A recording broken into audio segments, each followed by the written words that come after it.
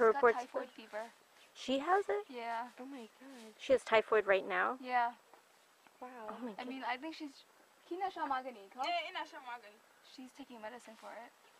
Oh. Yeah, she's taking Cipro. Cipro?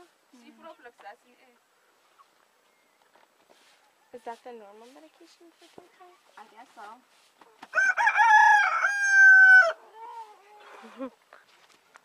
Pregnant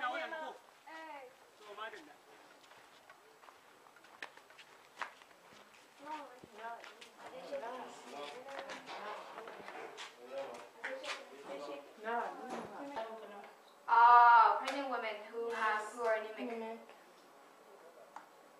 This one is the injection for planning failure. Oh.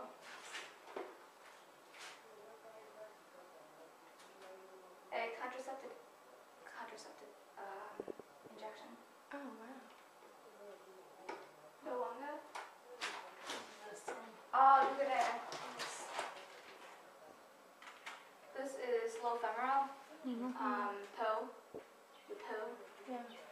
Is contraception common here? Yeah. I mean, like, a lot of women in Gandesamu take the pill. Oh really? I mean, like, condoms are less available in Gandesamu because men feel shame when they buy them. Like, they're free at the health hut, and some men go and buy them at the health hut, but a lot of them feel shame, so.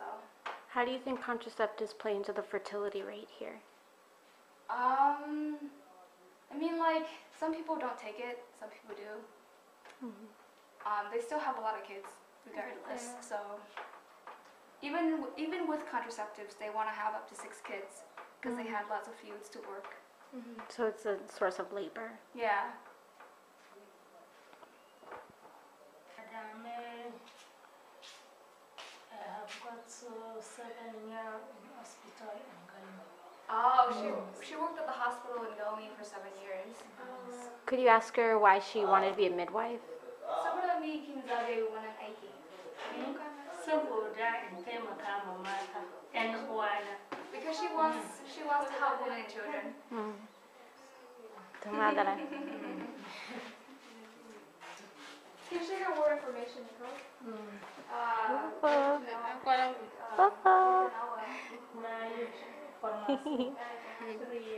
Oh. How long does it take women to give birth on average here? Like once they get into this room? Oh, like hours, like 4 hours at the most. Yeah. So they'll just be in this bed for 4 hours? They come pretty much at the last minute and then they give birth. Like they don't come when the labor starts. They're already in labor when they get here. How do they get here? Do they come by like donkey cart? Donkey cart.